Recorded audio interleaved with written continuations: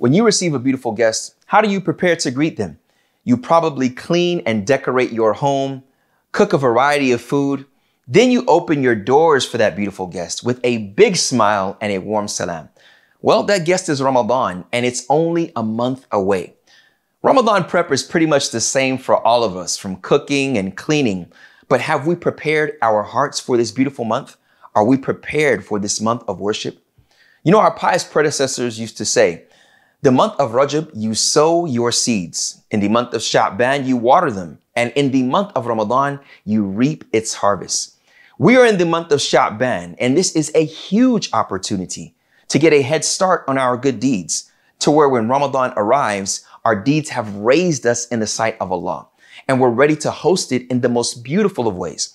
One of those ways is Sadaqah, giving from ourselves, our good deeds, our good efforts, our time and wealth to good causes.